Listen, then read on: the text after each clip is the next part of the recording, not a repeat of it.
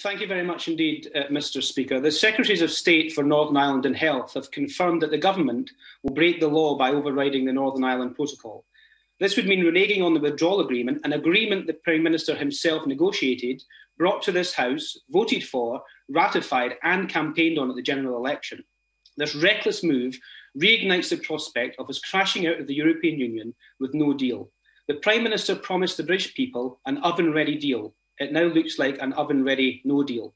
The Secretary of State himself has said previously that a no-deal outcome would create damaging uncertainty for the country and that he would never vote for anything that threatened or undermined the integrity of our United Kingdom. So does he think that reneging on an international treaty, breaking their promise on a deal and putting no deal firmly back on the table strengthens or weakens the Union? Secretary of State.